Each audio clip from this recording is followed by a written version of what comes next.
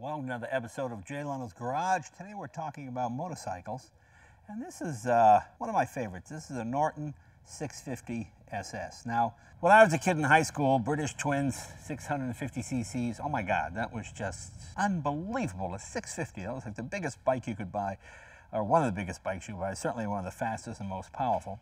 And we always think of the Triumph Bonneville or the BSA Rocket, but Norton built a 650, this one here, which is actually a good 10 miles an hour faster than some of the other British twins. I think Cycle World back in '64 road tested this and got 119 out of it, whereas the Triumph Bonneville did 109. I know those numbers seem pretty anemic these days compared to all the super bikes, but it was fast back in the day. These were light, great handling motorcycles and a lot of fun. The 650SS didn't really make it here in America. They didn't bring many in because Norton had come out with a bike called the Atlas, which was a 750.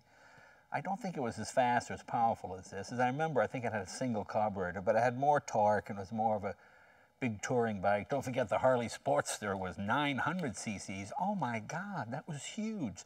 Now that's the smallest bike in Harley's fleet, but back then that was considered a big number. But more importantly, more than even the bike is the man who restored this bike. You know, these old twins, they take a lot of fiddling and a lot of care to get them just right, to get the electrics and everything. And this was restored by a man named Walter Warsh. Here's a picture of him. He has passed away. I own another bike that he did, a BSA, and it is probably the most perfectly restored motorcycle, much like this one. It's hard to believe this bike has 47,088 miles on it. There aren't many British twins that go that far, but when they're done right and they're restored properly, this is proof that it can last forever. Walter was a German car mechanic, and he restored mostly Mercedes and German automobiles. And then later in life, when he got a little bit older, he started to restore motorcycles. I'll show you some of the pictures in a little bit. Just so meticulous, everything done perfectly. Notice all these miles, and notice the not even any bluing on the pipes because the carburation and everything is set up just right. He ceramic coated the inside of the pipes. He did just beautiful, beautiful work. I mean, this looks like a bike that just rolled off the assembly line. I don't think they even came off the assembly line this good, but notice there's no oil weeping on it, and it runs and handles just fantastically. These are really amazing motorcycles.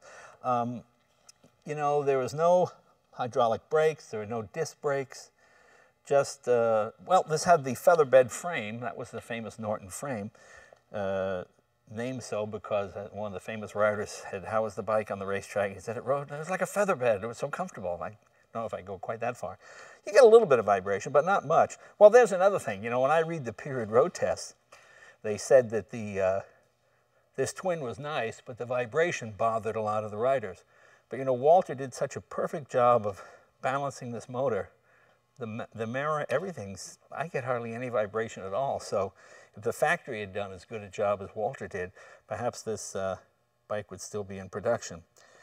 Well, actually, in a sense, it was later superseded by the Commando, which was the fastest bike of the 60s. Remember the Dunstall and all that kind of stuff. I like this model. This kind of harkens back to my youth. Just look at the detail work on this bike, how nicely it's put together, how nice it's done.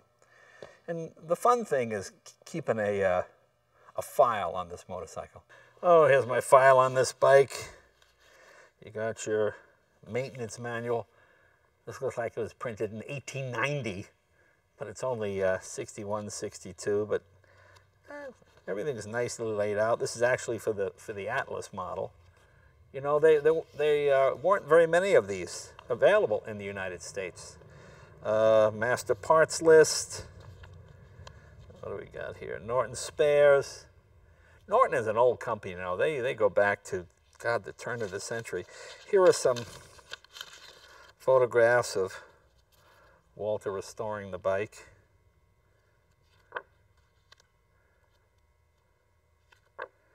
Okay, well, there you go. As you can see, he kept a meticulous record of everything that he did. There's your amyls on there, your carburation. You know, they say change those because they're finicky. No, not Walter. He got them to operate perfectly. Here's Paul Dunstall price list. Let's see how much stuff is going for. 5-gallon petrol tank, all aluminum, $13. Well, I'm not paying that. That's ridiculous. Tank strap, $2. What am I, made of money? And yeah, that's about it, really. That's just the file I have on this bike. It's fun to kind of just save all this stuff, pass it on to the next guy that gets the motorcycle. I mean, this was 1990. The bike was, what, 30 years old? My God, now it's, 50-something years old. And the next guy that gets it after me, someday somebody will be driving this bike when it's 100 years old. So that's pretty exciting. Let's go over it, show you the controls before we take it for a ride. The bar end mirror, that was not period. We put that on. It's crazy to drive a motorcycle without a rearview mirror. This is your high and low beam, your horn right here. This is your clutch right here. This is your steering adjustment, damper. Headlight switch, speedometer, of course. Odometer, tripometer. As I said, 47,000 miles on a British Twin. That's pretty amazing. Ammeter, tachometer, kill switch to kill the engine, choke. When I was a kid, this seemed like a huge bike. Either I've gotten bigger or the bike has gotten smaller. I'm not quite sure what has happened. I think it's probably the first one. Oil tank on this side, battery and electrics in here, what electrics there are. It's pretty simple. These were not exactly maintenance-free motorcycles, but back in the day when you had a motorcycle like this, it was probably your most cherished possession. You kept it in your garage, and every night you went over it with a wrench and tightened things. Not like today where people just sort of park their vehicle and walk away. Most folks were intimately involved with their cars or motorcycles back in the day because you had to be if you wanted them to run properly. So let's take it for a ride and see how it goes. Right now, we're going to find a road that's better suited for this bike. This is not a freeway interstate motorcycle, although it performs flawlessly in that capacity. Let's find a nice, fast, 2-lane road where we can really enjoy the handling and the shifting. The thing I love about this motorcycle, everything is metal. There's no plastic headlight shell, no fake chrome rim. It's real chrome. I love the concentric gauges. The needle doesn't waver around. Well, this road should do nicely. This is exactly the kind of road this motorcycle is built for.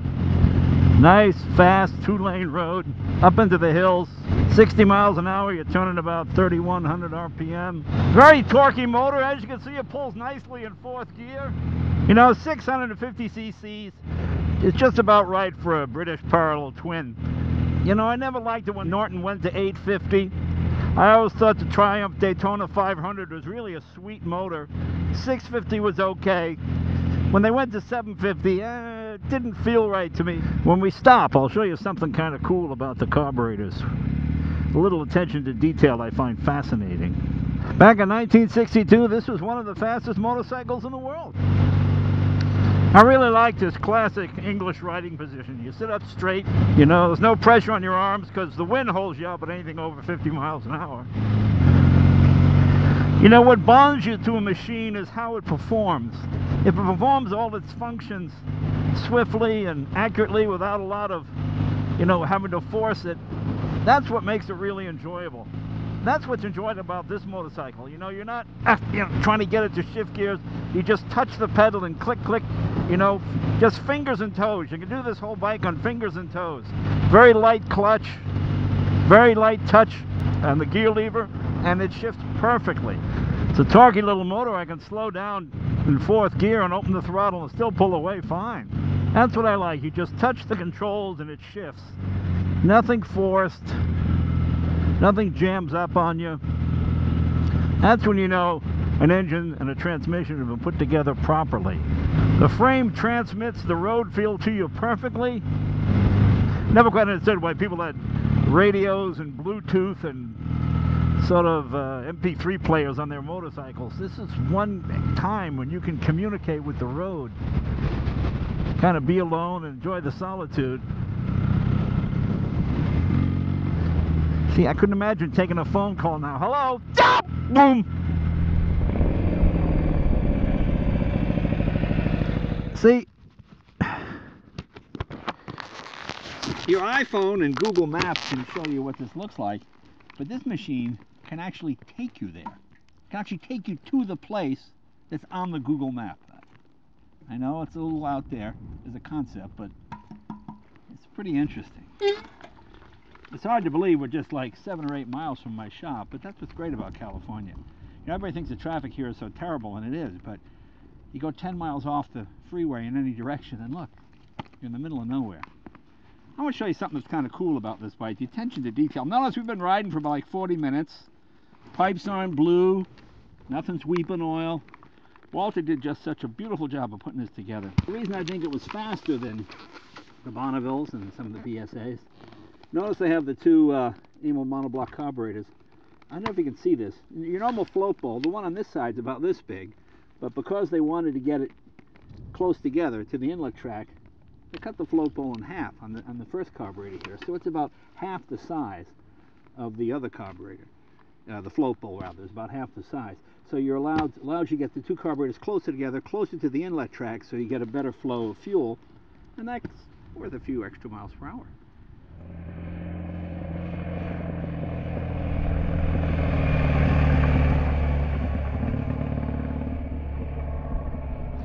You know, when this motorcycle was manufactured, Britain was at its zenith. It was the second largest producer of automobiles and motorcycles in the world, certainly the largest producer of motorcycles in the world, and second largest producer of automobiles and trucks, right behind the United States. Perhaps it was that cockiness of knowing they were the biggest producer of motorcycles that caused them to get a little complacent and not maybe put the workmanship and the foresight into a lot of the machinery in later years. I always remember one of the heads of the motorcycle firm, I think it was BSA, he told a reporter that motorcycles enjoy decoking their heads on a weekend. They enjoy taking their motorcycle apart and decoking the head. Well, I don't think anybody enjoys that. It's just something you have to do. And consequently, by the time the Japanese came along with their oil-type motorcycles, electric starters, and disc brakes, the writing was on the wall. This is all before that. So let's just enjoy this period while we can. I like any British bike, when you just touch it, it goes right into neutral.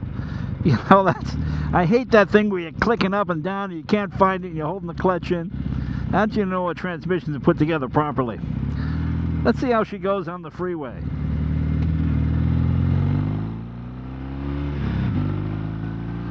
Pulls nicely. You know, a 5-speed would be nice. Now, these are the kind of bikes, after you ride them a couple of 100 miles, you put them in the garage, and the next day you go in with your set of Whitworth wrenches, and you give everything a little half turn. You know, stuff just loosens and backs off. But I really think that kind of thing helps you bond with the motorcycle.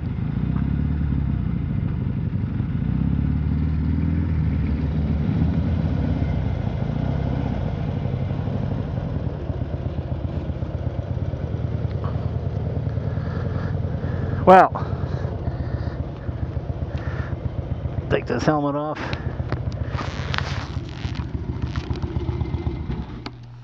I guess I'd like to dedicate this segment to Walter, who did such a wonderful job of storing this bike, and his lovely wife, Teresa. You know, Walter passed on a number of years ago, but the fact that she really cherishes her husband's legacy and understands his passion, his genius, and made sure this motorcycle went to somebody who understood it as much as she did.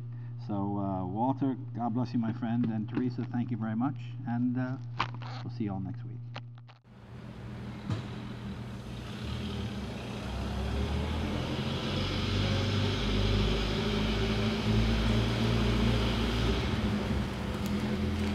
Mm-hmm.